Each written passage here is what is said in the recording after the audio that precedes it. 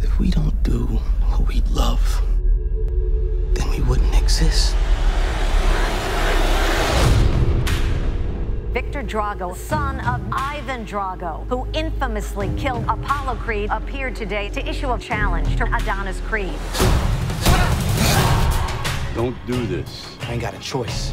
That's the same thing your father said, and he died right here in my hands. It's not just us anymore, Dave. This won't be the end of me. It can't be. Because we're a team. This here is all about my kids, the life that I live. Through the night, I was his. It was right what I did. My ups and downs, my slips, my falls, my trials and tribulations, my heart, my walls. Round after round, you learn more about yourself. And when I stepped in that ring, it wasn't all about me.